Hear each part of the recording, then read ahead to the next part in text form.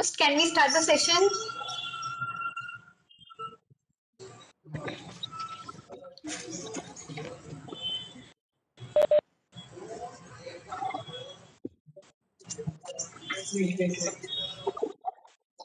Yes. Hi, hello, ladies and gentlemen. It gives me immense pleasure to welcome you all to the second edition of All in City Literature Festival organized by SGR Knowledge Foundation. I am Muskan Bhate, anchor for this session, and topic for this session is my experience about writing in different genres. The speaker for the same is Kiran Manral. Kiran Manral ma'am lives in Mumbai. She is an award-winning and best-selling Indian author, TEDx speaker, columnist, mentor, and feminist. She has written books across genres in both fiction and non-fiction. We welcome you, ma'am. Samantak Bhadra is the moderator for this session. Samantak Bhadra's poems and reviews have been published in magazines and anthologies like Rain Taxi, The Missing Slate, Recall a Poem, and Taj Mahal Review, among others. He has been conducting poetry reading and workshops in Bangalore, Pune, and Mumbai since 2014. He is a TEDx speaker and Millennium Fellow and has worked in sales, marketing, and CSR roles with Titan Company before joining Publishing House as the head of marketing and promotions. Currently, he runs his own branding, marketing, and art consulting company called The Sound, through which he helps authors and publishers to market their books better. Handing over this session to you, Samantak sir. Thank you so much, Muskan. Thank you so much. Uh, Good afternoon, everybody. It's a wonderful Saturday today, and I'm absolutely honored and delighted to be in conversation with Kiran today. And many of you may have already read at least one, or even more than one, or even probably all of the books that Kiran has written over the years. And I'm extremely honored to know, why I say honor. There is a particular reason behind it. Being prolific and being versatile at the same time takes possibly a certain kind of determination, more than talent. And for me, that's something I absolutely admire about Kiran today. And Kiran, thank you for being in conversation with me. And uh, it's actually if I particularly remember at the Times Lit Fest in February this year, this versatility that I speak of was particularly it was something that was like physically visible for me. When I actually saw you in conversation with Ashwin Sanghi, and then quickly get over, run off to a session to do a session on parenting. That close knit group, that complete. It was essentially I'd probably use the phrase topsy turvy. That I felt in one frame of mind, in one atmosphere altogether, and then I see you moving into that kind of an atmosphere, which is absolutely another space altogether. Not only fiction to non-fiction, but think about it, like you're talking to Ashwin Sanghi, and the next moment you're talking to parents. you know and for me, that was really the physical interpretation of how I'm known you as a writer. And of course, through Marilis, through Manjul, all the various conversations we've had. Without further ado, I'd love to probably then ask you. This is one question that's always been on my mind, but of course I've never really had the, I'd say, opportunity to ask you this question. What does a day in the life of Kiran Manral, the writer, look like? What's your writing discipline like? What's a routine like? How do you do what you do essentially? Um, Thank you so much for the kind words, Samantak. It's been a pleasure knowing you, and you've worked on with me to promote my books at Manjul, and I'm always very grateful for the efforts you put in, because those were difficult books to push. And I don't know about the prolific, and I don't know about the versatile. I don't know about all that. All I know is that I write the books that I want to write, and I write the books that are the me at that space and time and that frame of mind. So, sometimes I may be in a very noir frame of mind, sometimes I may be in a very funny, light-hearted frame of mind. So I think that's what happens. I think with all of us, we are multiple people within one. So the books come out that way. What's a day in the life of Kiran Manral like? It's very boring, to be honest. It's terribly boring. I wouldn't wish it on anybody. It's just but to sit and from the morning, it is being at my desk. It's doing my bread and butter work because, as we all know, being writers, your bread and butter does not come from writing books. Your bread and butter comes from other stuff. Writing is like something you do on the side. It's a side hustle. So there's bread and butter work. There is the writing that I do. So at any given point of time, I may have some 10, 15 tabs open on my desktop because I'll be putting in stuff for a project report somewhere. I'll be sort of surfing the net on the other. I will be going on social media. I will be looking at doing the research for one manuscript, doing the edits in one manuscript. So it's just Samantak, it's nothing but to sit and the discipline to stay at your desk through it all, because it's easy not to work. It's easy to say that I'll do it tomorrow. It's easy to say I don't feel inspired right now, but just very hard work is what I would say constitutes a writer's life. And being terribly boring in your personal life. I think, I forget who said that, but I think it was, I forget who said it, but it was be orderly and disciplined in your life so you can be flamboyant and imaginative in your work. Some words to that effect. I think that's what defines writing primarily. In fact, when I think about it, uh, frankly, I, I do remember last year the literary festival. There was a particular, I think, in Bangalore Literature Festival, who did talk about this fact that we writers, we surface from literature festival to festival, and then we Absolutely. go into hiding. Yeah, You yeah. know, We live in caves throughout the time. So this entire notion of us having very glamorous lives and living it up to the hilt is quite misplaced. I think now everyone has stopped, but I think I've rejected, gently turned down, made excuses for the I love the pandemic because I don't need to make excuses anymore. I turn down everything that comes my way: dinner invitations, lunch meets, social engagements, except if it's connected for work and I know that I would have some irate publicist or publisher yell at me if I don't show my face at those things. But for the most part of it, I'm just in my work cave. And I think that's what makes us writers. We are inside ourselves rather than outside most of times. I mean, this actually takes me to a very impromptu sort of a question. This very much of often debated, much often maligned, much often glorified phrase called writer's block. You know, what do you think about it?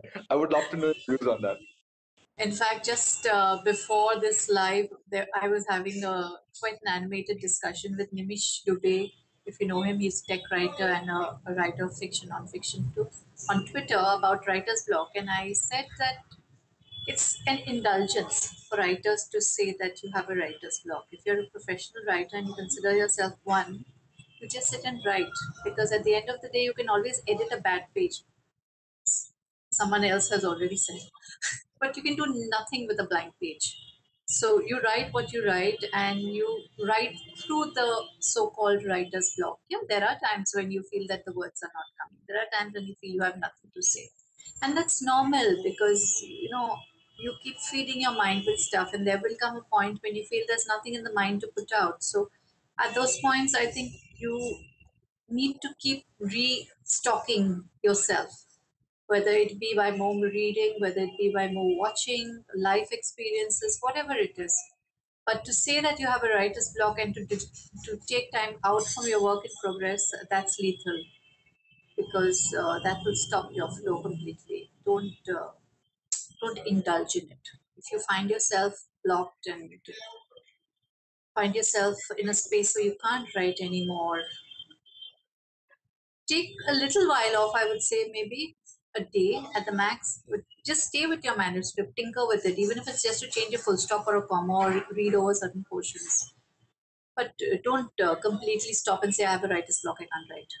That's like the death knell for whatever work in progress. Very grim thoughts. No, but this is also, frankly speaking, it's been a question that's plagued me also quite a few times. I've been, those you are your own worst enemy, right? So therefore, the writer's block as a phenomenon, is always there. It's the elephant in the room, right? So it was therefore a question that just automatically came up in my mind when you're talking about, you know. I'm so sorry. You started writing, right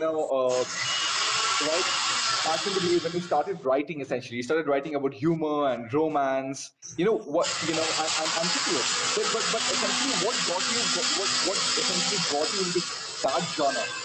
What made you think that this is the genre that I want to start off my writing journey with? You know. Um, I didn't plan it at all, Samantha, to be honest. I had been writing a blog for the longest time. The blog was called Karmic Kids. It was a very fun voice. It was the voice of a 30 something mom, which I was at that point when I was writing it with a small 5-year-old, 4-year-old kid. And that voice sort of transposed itself into my first book, which was The Reluctant Detective, and it came very easily to me.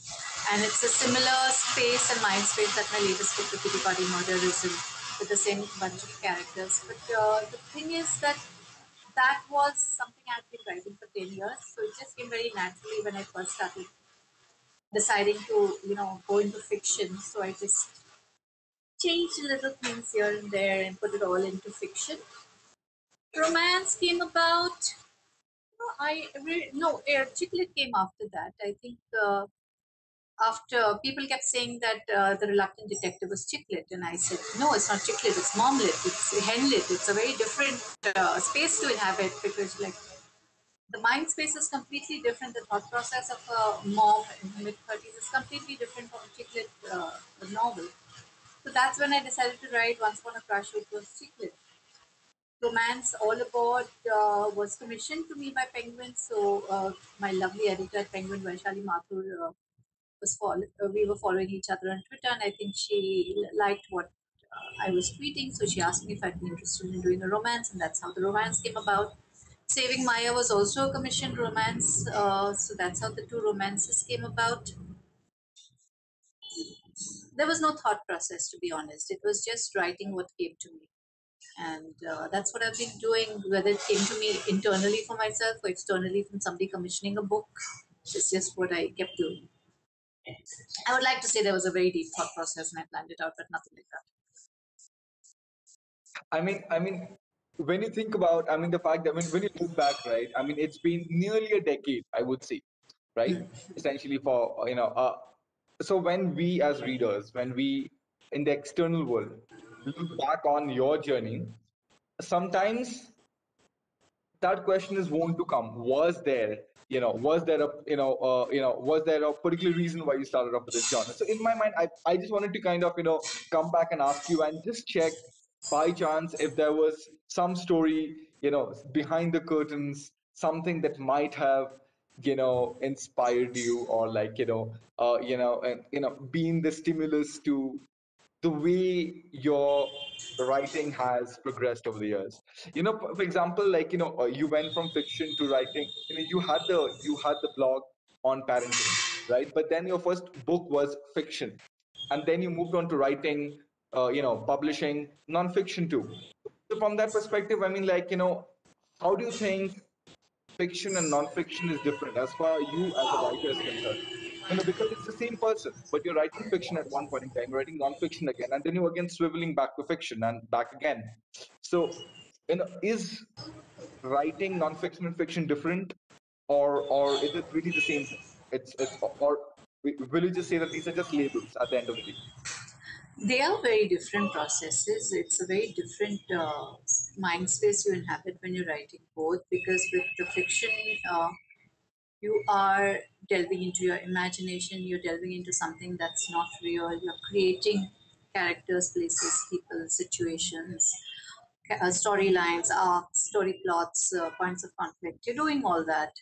With nonfiction, you delve into what is already there, what is existing in the real world. You have to take from that. You have to have your facts in place. You have to have your research in place. And for that, I think that's where my years of journalistic experience come in handy, because that's my training ground. I was a journalist with the Asian Age, with Times of India, with the India Today group at Cosmopolitan. Um, I forget where else. Lots of places. But these were the places I cut my teeth in journalism, and it's pretty hard training ground. So I know to get my non-fiction in place. But I also like to tell stories. I've always been a big storyteller. I was always the one in the playground, catching the rest of them and telling, "Acha, I will tell you a bhoot ki kahani now." So, or a whatever, what happened to me, and embellishing it up to like something really funny or really whatever, even if it was something completely ordinary. So I have always been a storyteller, and somehow I think I arrived at a happy mix of being able to use both skills, the non-fiction as well as the fiction. So I'm in a happy place right now. I can use both of them. But I mean, the skill sets are very different for both. this actually prompts another question in my mind right now. Even in nonfiction, do you employ the art of storytelling in a sense? Of course, you do in many ways to engage the reader, but you know, I'm just talking generically. Considering the nonfiction you've written and the nonfiction you would write in the future, is storytelling a really big aspect? Is it really important to really catch the It imagination is. of the target audience there? It is for non-fiction like A Boy's Bride to Growing Up, or 13 Steps to Bloody Good Parenting, or Raising Kids with Hope and Joy in Times of Climate Change and Pandemic. Maybe it's not storytelling, maybe it's just presenting an argument, or presenting a point of view and trying to convince people that this is how things should be. But for non-fiction like true love stories, storytelling becomes very important in that kind of nonfiction, because unless you're able to narrate the love story very accurately, how are you going to read the reader in? Or the forthcoming nonfiction that I'm working on, which is a commission book by Rupa Publishing, which is on iconic women of India. So that is also primarily research based, and but it is storytelling. It's telling the story of their lives, and it's telling it. I have to have my facts in place. I can't take the liberty of telling it in first person because it's not my personal story to tell, or it's not an autobiography or a memoir. So I can't take that liberty. So I have to tell it with a third person gaze, but I have to also tell the story in a way that makes it interesting for the reader. So, in that sense, yes, nonfiction does have storytelling. It depends on the kind of nonfiction. If you're writing a self help book, there will be some amount of storytelling because you'll be giving anecdotes and instances from people's lives, and you'll be sort of putting them all together to get the message through. Completely depends. If you're doing a nonfiction which is on the financial markets, there could still be storytelling because you might be telling the story of somebody who took some very risky trades and how they hedge their bets or whatever. So there is some amount of storytelling in everything, but the degree is varied. Now that we're talking of stories, and of course, like essentially jump into literary noir, right? We talked about, and and having had the privilege of kind of, I would say, getting to know you as a thriller writer through Amaryllis first, and then the other versions. Also, thanks to Times with Best. At the time, this is just in a sense, but the thing is, similar to the initial question I'd asked, what got you into literary noir? What got you writing into thriller horror as a space is of course, it's a crowded space, but also at the same time it's a specialized space. It has very particular challenges of its own, right? It's just not, there's so much background work I'm sure you've had to do for writing each of these books and for the forthcoming title. You know, one is what got you into literary noir thriller writing as a space, and secondly, you know, which are, if at all, are there any writers or any writers or books that might have also inspired you in a sense? So I always keep saying this, Samantak. My two favorite writers, or three favorite writers, I would say, are P.G. Woodhouse, Stephen King, and Murakami. And I keep going back to these influences over and over again. So with P.G. Woodhouse, you see it coming out in books like The Reluctant Detective, Once Upon a Crush, The Kitty Party Murder, even Karmic Kids, which is non-fiction. It's fun, light-hearted, a quick read, and it's also very layered, a social commentary, a bit of a satire, a situational comedy. So that comes out in those books. when you go to my Stephen King and my Murakami obsessions, then that's what comes out in books like The Face of the Window or Missing Presumed Dead, or even the forthcoming More Things in Heaven and Earth, which is going to come out from Mammalist hopefully early next year. These are all very dark books. They've been called literary noir, literary crime noir, literary thriller noir. I don't know all the kinds of titles that the genres get, but they come from a very dark space in me, and the characters, the situations, the paths they go through, they're dark, they're twisted, they're tangled. And I think I'd like to think that the dark balances out the light in a way. So if anything tips over, so if there's a dark book, there's a light book to balance it out. Why did I choose it? I don't think I chose it, and I don't think the space is overcrowded in India. I think the space for literary noir, the space for horror writing, the space for literary thriller is very limited. We have a lot of popular fiction in this space. We have a lot of romance writing. We have a lot of YA writing. We have quite a fair deal of chick lit writing. But who are the horror writers in India? The thriller writers are we have some best-selling thriller writers, but even the thriller writers are limited. So this space is something that is emerging. It's a buoyant space right now, and I'd like to think that the books I write aren't books that can be put into a particular slot or a genre. They're just very amorphous at the moment. They could be horror, they could be thriller, they could be psychological drama, they could be anything. I've lost your audio. Sorry, yes. Yeah. I mean, there's even a question from the audience right now, Wow. which I'd like to tie in right away, because it's probably also if I have to kind of rephrase the question, the audience member is asking that, what impact of a story is experienced by its readers. Is there a difference in the way a story is experienced if the protagonist is a female?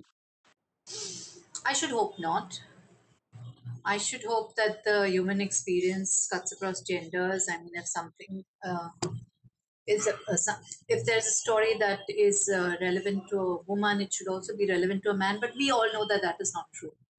We all know that stories that are written by women are primarily very internal.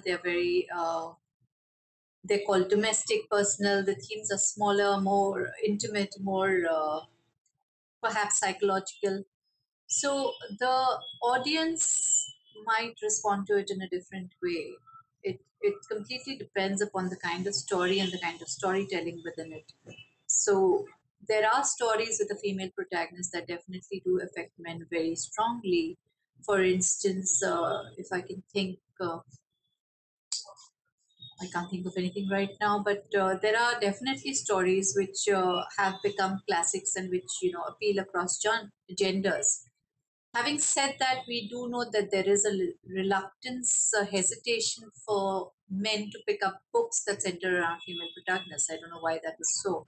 Yeah, we have the girl with the dragon tattoo, which I think had a female protagonist. And I think was read equally well, but by men and by women.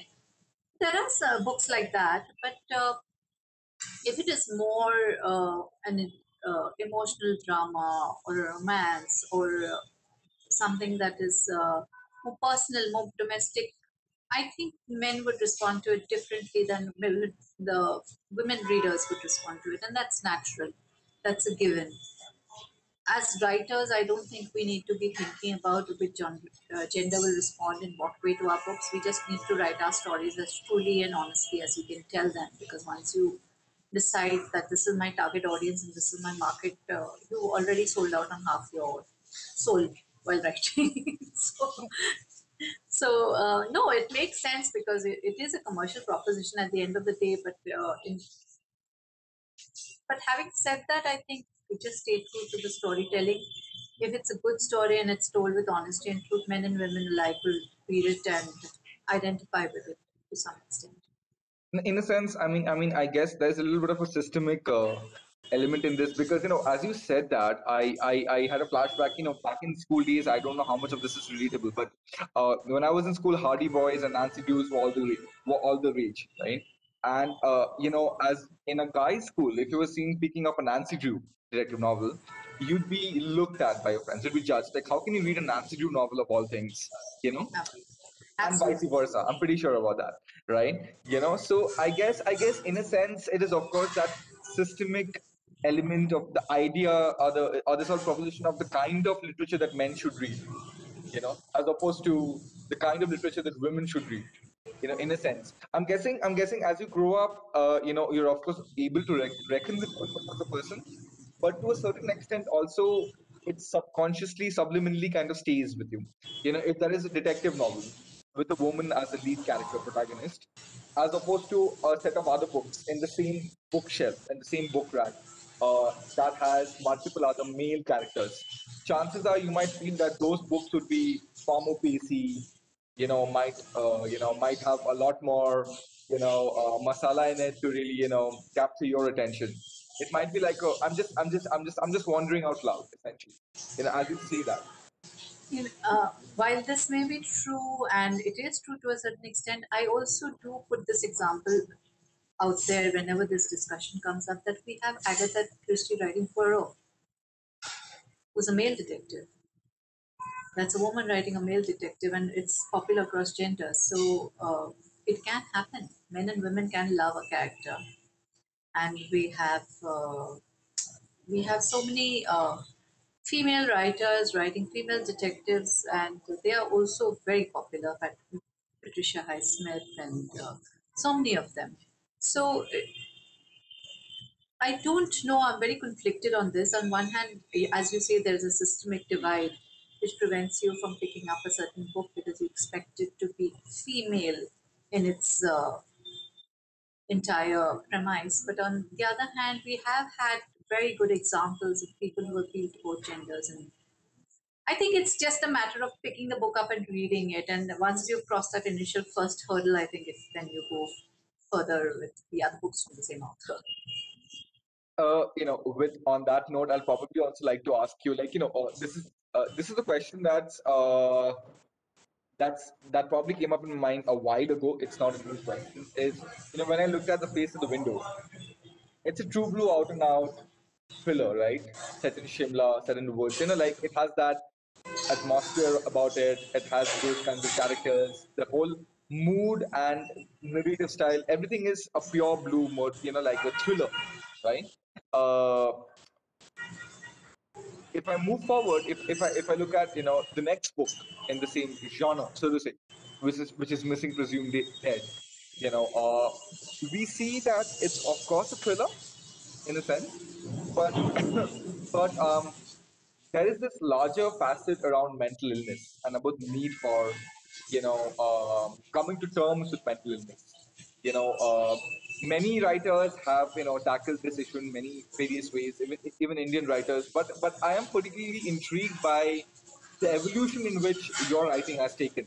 I mean, you've chosen thriller, like, as a genre, to rather portray this idea, to talk about mental illness. I'd love to know a little bit about this journey of yours.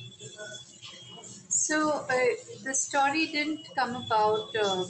The Face of the Window is horror, actually.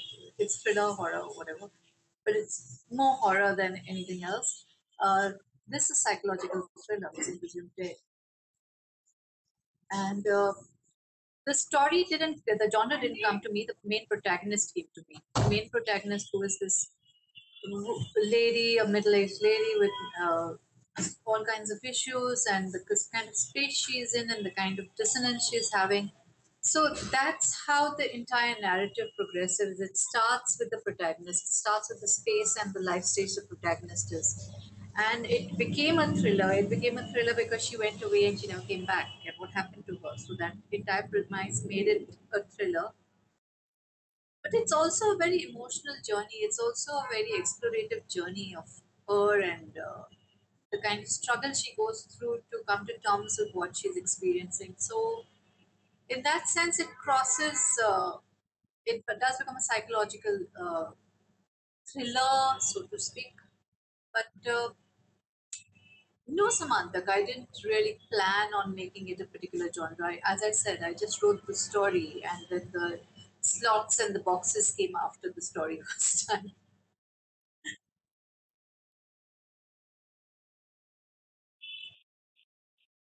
I've also read this about, I've also read about, I mean, junk that. If I just have to ask you about activism in writing, how do you feel about that? Because of course, there are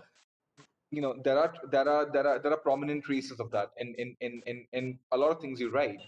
How do you feel about that? Not only mental illness, about pushing pushing the right idea of feminism, and so many other elements. How do you feel about activism and writing in that sense? All writing that comes from a place of empathy and understanding will have some elements of activism. If it doesn't, it is not genuine writing. It is writing to pander to an audience. If you're writing as a writer, you have a social commentary to make. Even in a book like my most recent book, The Kitty Party Murder, it is a comment on women who have had to drop out of the workforce in order to raise their children. And it is a comment on the pressures on women to appear a certain way, to be a certain way, to dress a certain way. It is a comment on women of a certain class who feel constrained by the kind of expectations society places on them. It's all done very lighthearted. It's all very funny. You laugh and you laugh. The same with Once Upon a Crush, for instance. It is a comment on pressures women face when they're turning 30 to get married, to settle down, to have kids. So there are comments there is a social comment everywhere. Beneath the layers, I would like to think all my writing has some layers of social commentary. And that's what it should be. You don't need to be putting your message out there in the face of the reader that this is what you have to do. You have to save the world. You have to save the climate. Not really. But the fact remains that you have to put in something for a reader to take away. Maybe not obviously, not in their face, not as a flag waving kind of a situation, but something more insidious, perhaps. But if you are an aware writer and if you are socially aware, that will come through somewhere or the other, whether you plan to put it in or you don't. Regardless, it will be there. There will be comment. There will be activism. It might be subtle. It might be out there. But we have writers like Mahashweta Devi who have been such brilliant activists all their lives and have written such strong stories. So there is a spectrum of being overtly an activist in your writing or subtly putting it in. And where you choose to fall in that spectrum as a writer is completely up to you. In fact, it's very interesting because you were a journalist before and a writer now. And also activism in both the spaces is so very different, right? You know, activism and journalism. I'm guessing is a more calling a speed kind of writing. While activism, if that's a different debate altogether. I can, but activism in writing, I'm guessing, needs a little bit of that subtlety, right? Which is able to hook on the reader. Sorry. It does. You need to be telling your story and you need to be telling it well enough for the reader to stay with you as you tell your story and you get their attention and you hold it until the very end. So that's a challenge in itself. Journalism, honestly, I don't recognize half of what passes as journalism these days. I'm so glad to be out of it, to be honest, because I look at the television channels and I shudder. So let me not even get into that. But all I feel is that if you aren't using your words to create awareness about certain things, when you have the attention of the people who are reading you, you're wasting your words. So it doesn't have to be a huge thing. It can just be somewhere in the story where you talk about agency or consent or call out sexual violence in a marriage. Anything. Even a little bit in a book is enough. It all adds up. In fact, I'll probably, then, as we're kind of nearing the end of, I'm so sorry. Home. The thing is, as we are basically nearing the end of the entire conversation, I'd probably like to ask you a question or two about publishing as a space, right? How do you think publishing as an industry has kind of evolved in Indian publishing, essentially? Because you've worked with multiple publishers over the course of a career. How do you think what excites you the most about Indian publishing per se? I think we've moved on from the time when most publishing was considered Indian. I'm speaking purely of Indian writing in English because that's the space I'm familiar with. Language publishing has been wonderful and fertile, and we've had wonderful writing in that space, but I've not been part of that ecosystem. So I don't want to comment on that. But Indian writing in English has moved on from a space where it was very limited. There was a lot of gatekeeping. It was considered very elitist to a time when I think we all owe Chetan Bhagat a big thank you for opening it up to us.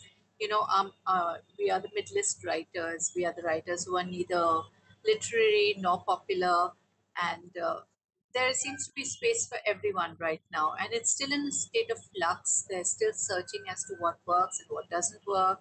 Self-publishing has come in a big way, so we have people who are choosing to get self-published.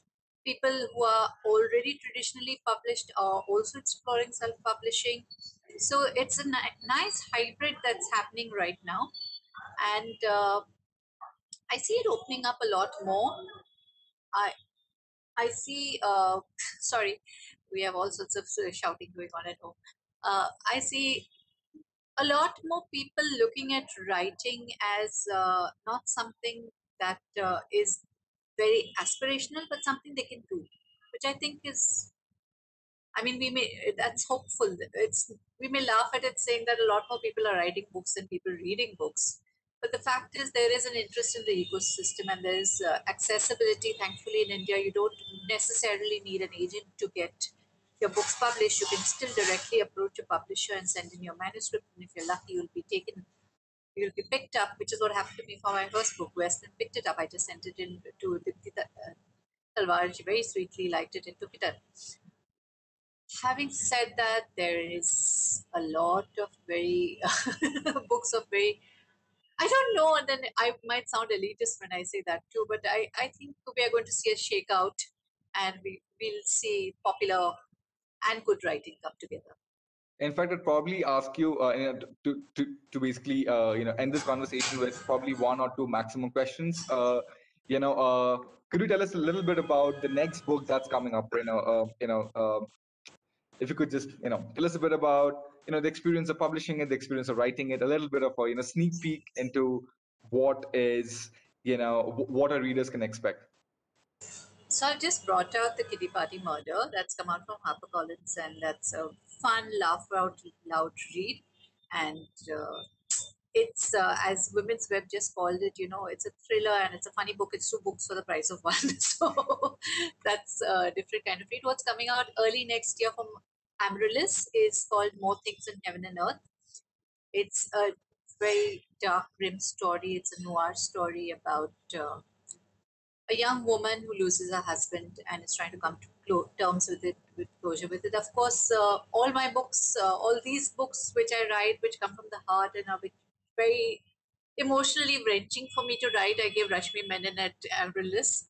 These are books that she understands, and she is an editor I love working with because she completely gets my books and my writing, especially this, and she is very nurturing as an editor. So working with Amaryllis has been a breeze. I mean, these books, not many people would dare bet on them, but they put everything behind these books. So I'm very grateful, and hopefully More Things in Heaven and Earth should be out early next year.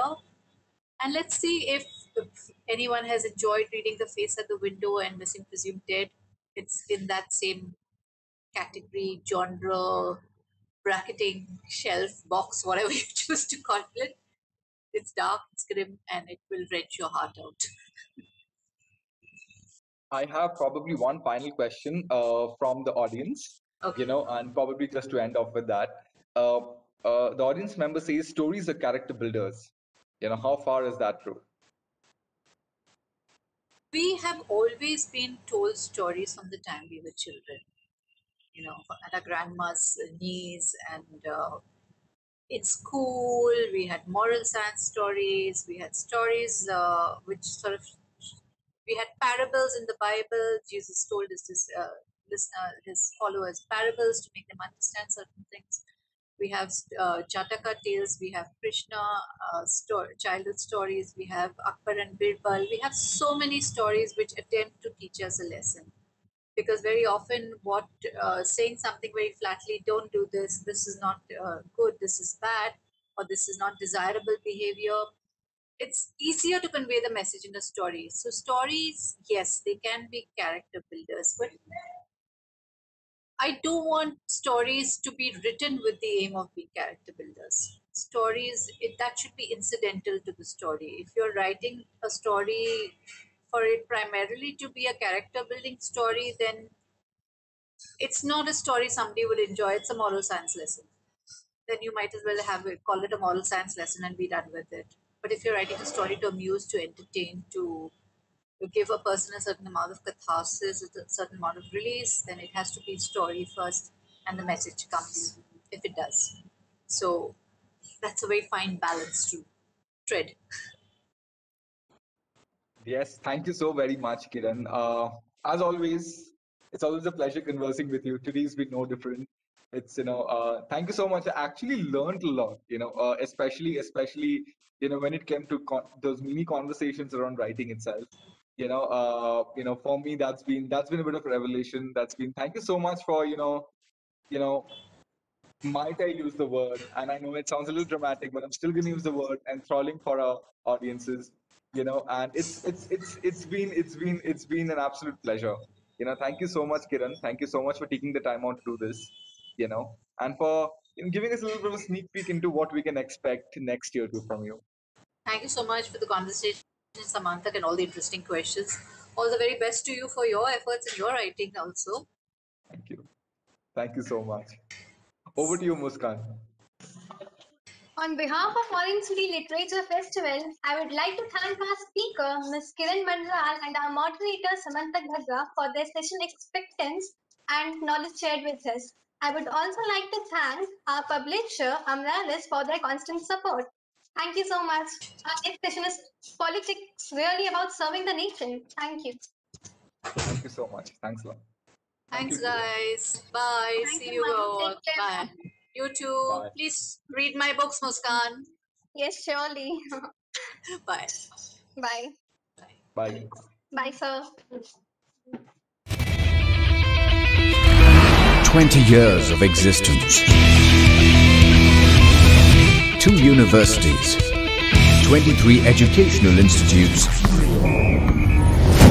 Offering 137 courses. Raisoni Group of Institutions. A vision beyond.